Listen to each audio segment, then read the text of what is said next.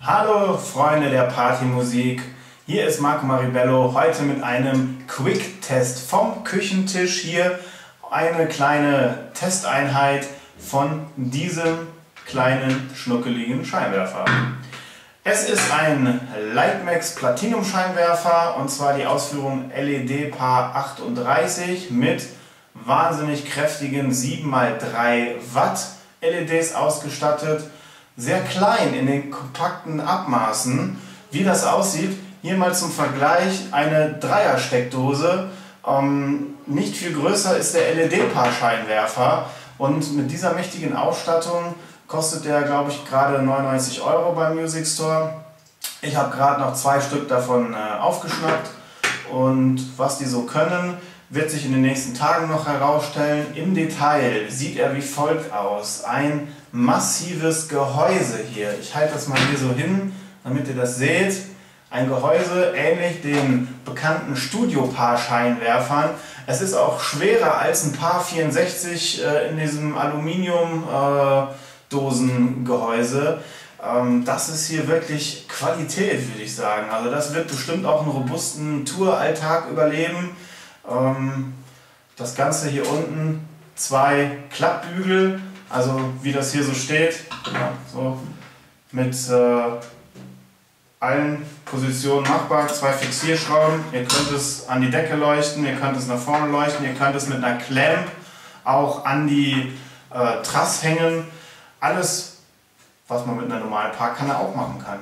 Ja, ich hatte im Facebook schon den Hinweis oder die Nachfrage bekommen, ob dieses Gerätchen denn irgendwelche Geräusche von sich gibt. Und ich kann das verneinen, denn es ist kein Lüfter eingebaut. Das ist gerade für die Fraktion, die Hochzeit machen, vielleicht von Interesse. Und es hat auch kein hochfrequentes Piepen, was von der einen oder anderen LED-Bar von Lightmaxx in der Vergangenheit der Fall war. Bei den großen LED-Bars, glaube ich, bei der High-Power-Bar war das. Und Simon, ich kann dich beruhigen, das Teil piept nicht. Und der erste Eindruck so bei mir ist eigentlich ziemlich gut. Ich muss jetzt sehen, was das Teil wirklich kann. Ich werde das bei den nächsten Veranstaltungen mal einsetzen und vielleicht noch ein paar Fotos dann auf Facebook posten und sehen, dass ihr da auch noch ein bisschen Informationsmaterial bekommt. Zum Abschluss hätte ich für euch nochmal kurz den Hinweis auf die Bedienungsanleitung. Im nächsten Schnitt zeige ich euch hinten das Bedienfeld und die Anschlüsse im Detail, und wenn ihr das manuell sehen wollt, weil es gibt auf der Music Store Homepage leider keine Möglichkeit, diese Manuals runterzuladen, dann schaut in mein Facebook-Profil in den Fotos. Ihr werdet dort das Manual finden. Ich habe es gerade abfotografiert und stelle es da einfach rein, dann könnt ihr es euch anschauen, runterladen und wisst im Vorfeld, was für Einstellmöglichkeiten das Gerätchen hat. Ihr seht hinten keine Dip-Schalter mehr, wie bei den früheren und älteren Modellen aus der Lightmaxx-Kollektion, sondern hier ein schönes grafisches Display mit 7-Segment-Anzeige. Hier drunter Mode, Setup, Up and Down.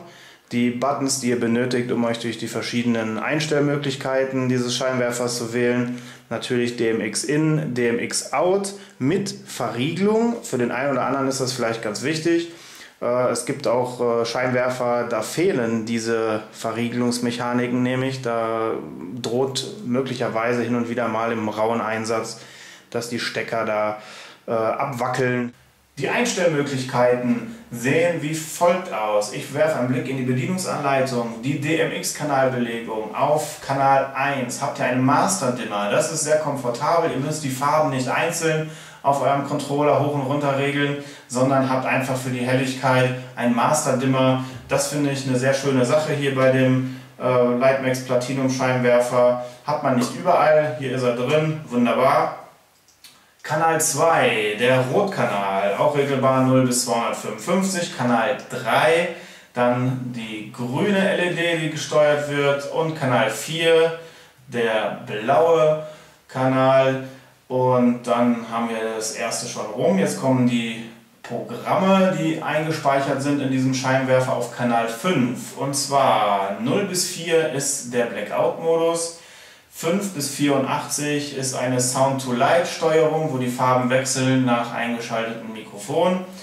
Das, was sich hier drin befindet. Kanal 85 bis 169 ist der Color Jump Modus. Die Farben wechseln so wie jetzt hier von einem zum anderen.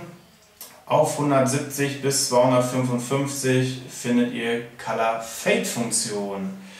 Auf Kanal 6 der Strobe-Effekt, auch einzeln regelbar, und von daher haben wir hier schon alles jetzt durch.